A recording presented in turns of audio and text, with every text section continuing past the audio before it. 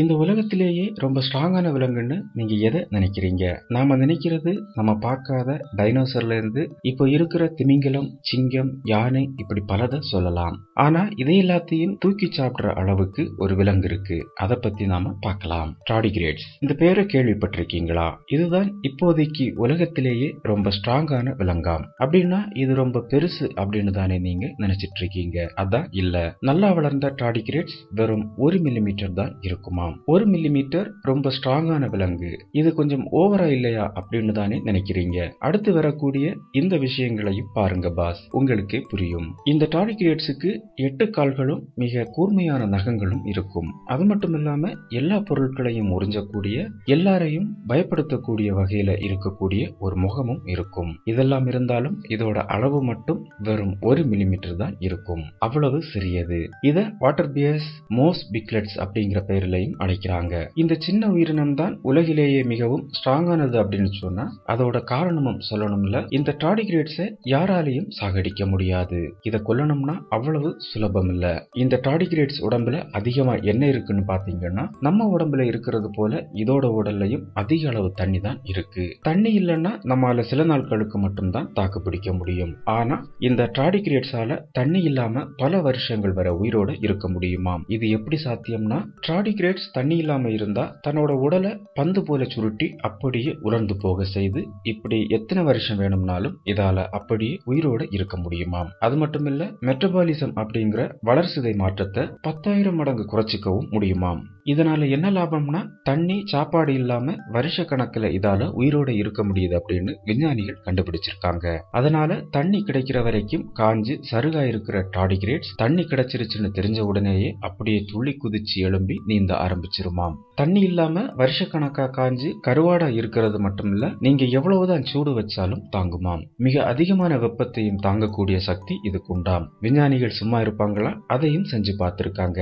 விஞ்ஞானிகள் இந்த டார்டிகிரேட்ஸை எடுத்து 150 டிகிரி செல்சியஸ்ல ஒரு 15 நிமிஷங்கள் வச்சு பார்த்திருக்காங்க. 15 நிமிஷம் கழிச்சு டார்டிகிரேட்ஸ் சத்திற்கு முன் ஜாலியா போய் பார்த்தவங்களுக்கு ஒரே அதிர்ச்சி. 15 நிமிஷம் கழிச்சு அவங்க பார்த்தப்ப அது எந்தவித மாற்றமும் இல்லாம அப்படியே உயிரோட சகஜ நிலைக்கு திரும்பி இருக்கு. சரிடா, வெப்பத்துல தான் நீ தப்பிச்சுட்ட, உன்னை மோசமான கடும் குளிர்ல வச்சு பார்த்தா என்ன அப்படின்னு யோசிச்ச விஞ்ஞானிங்க அப்படியே டார்டிகிரேட்ஸை எடுத்து -272 டிகிரி செல்சியஸ் குளிர்ல போட்டிருக்காங்க.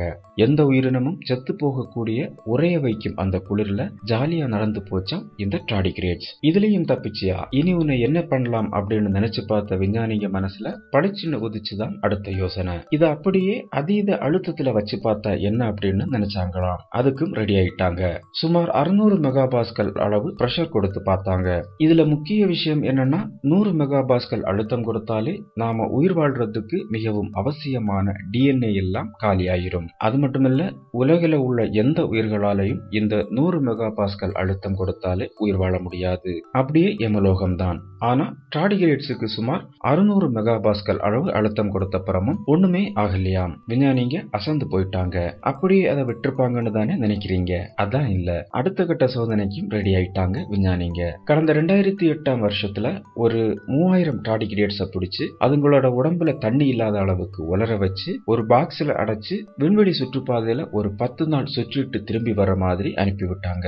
விண்வெளிக்கு போன டார்டிகிரேட்ஸ் தாக்கு பிடிக்க முடியாத குளிர், சுக்கு நூறாக்குற அழுத்தம், காஸ்மிக் ரேடியேஷன் அப்படிங்கிற அண்டவெளி கதிரியக்கம் இப்படி ஏராளமான பாதிப்புகளுக்குள்ளாகி செத்து போயிருக்கும் அப்படின்னு விஞ்ஞானிங்க நினைச்சாங்க. நம்ம பூமியில இருக்கிறத விட சுமார் 1000 மடங்குக்கும் அதிகமான சூரியனோட அல்ட்ரா வயலட் ரேஸ் அப்படிங்கிற புற ஊதா கதிர்களோட பாதிப்புக்கும் இந்த டார்டிகிரேட்ஸ் உள்ளாயிருக்கும் அப்படின்னு விஞ்ஞானிகள் நினைச்சாங்க. 10 நாளும் முடிஞ்சு டார்டிகிரேட்ஸ் இருந்த பாக்ஸ் திரும்ப வந்துச்சு. அந்த பாக்ஸை எடுத்து அதுல தண்ணி ஊத்தி பார்த்தப்போ அந்த 3000 டார்டிகிரேட்ஸ்ல பெரும்பாலும் செத்து போயிருச்சு. அதுலயும் விசித்திரமா சில டார்டிகிரேட்ஸுக்கு எந்தவித பாதிப்பும் இல்லாம சும்மா போன மாதிரியே திரும்ப வந்துச்சு. இந்த கடுமையான சோதனைகளை எல்லாம் இந்த டார்டிகிரேட்ஸ் தாங்கினதால இதுக்கு எக்ஸ்ட்ரீமோபைல்ஸ் அப்படிங்கிற பெயரையும் கொடுத்தாங்க.